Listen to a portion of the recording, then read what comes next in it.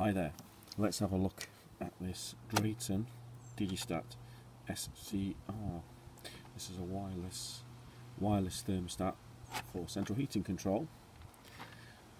We'll start with the transmitter, which is your thermostat. This is normally mounted on the wall. If you look closely at the display, you'll see it's reading 20 degrees at the moment. So if we adjust this, we can turn down the demand temperature to 19. Also, you've got a set function, so you can press the set and set that, shall we say, to 18. Press set again, and we've set two temperatures in there, 19. Set this one at, for argument's sake, 23. So we should have 23. Nope.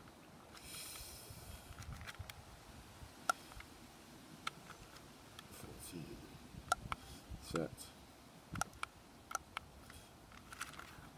So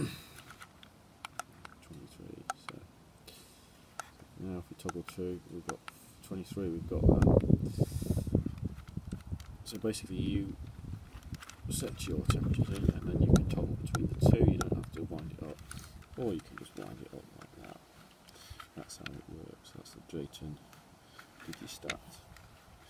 Pretty simple piece of kit. This unit is actually faulty. Before we take it apart and see what's inside, we'll have a look at this, which is a receiver. So on this unit, it wouldn't stay latched on. It just kept dropping out the signal. It would not stay.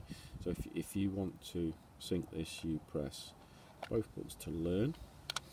The red light starts flashing, and then you need to turn this up and down, or turn this up, and hopefully it latches back on. But on this unit, it wouldn't stay latched. So there's the back plate. This is where the wiring goes on the receiver. Left to right, we've got neutral, live.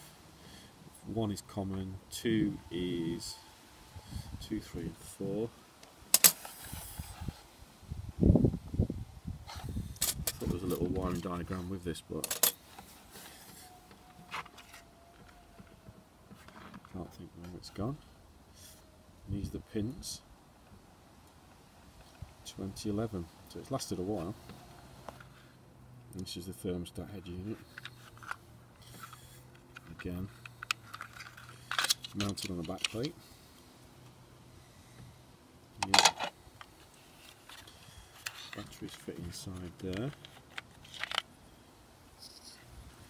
Batteries just come into contact, so if you ever have any problems with things like the batteries not working properly, it could be those contacts.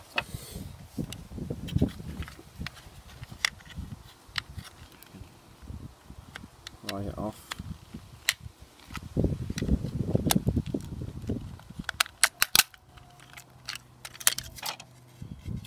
That's the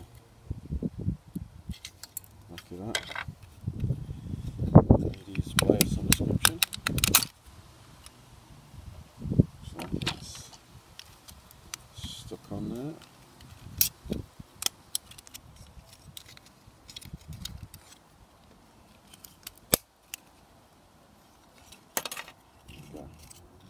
This is the circuit board.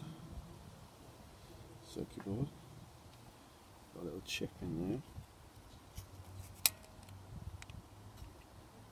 That's the LED strip.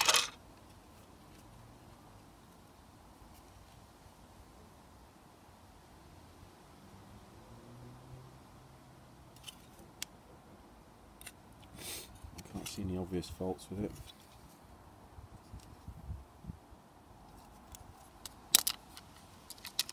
This is the LED strip. I don't think that's designed to be come off. That looks like it's self-adhesive. And again with that one, that looks stuck on.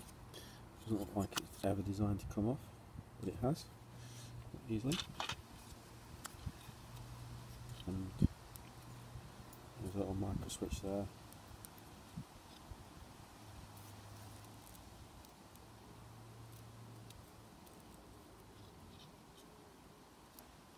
Switch there and there. Interesting. Let's have a look inside this one.